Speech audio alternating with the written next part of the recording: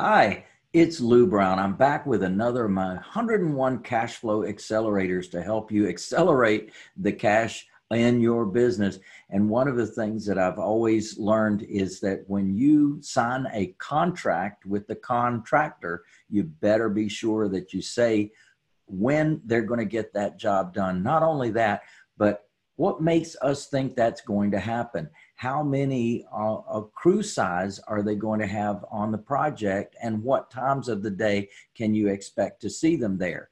So in my independent contractor services agreement, I've actually built in when they have to be there, X number of days per week, and during the hours of X and Y, to be sure that I can expect to see them. I can drive by at any time and see them and know that the contract is being fulfilled and that my job is going to be done on time.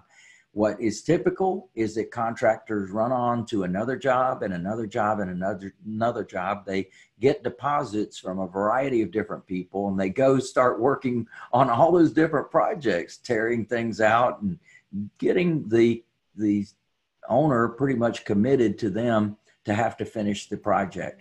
Well, I've been very careful to make sure that they're going to get on my job, stay on my job, get my job done.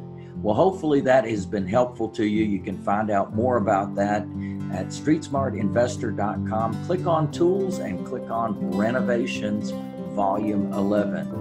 And I hope this has been helpful. Like it, love it, share it, and I'll see you soon. Yeah, baby.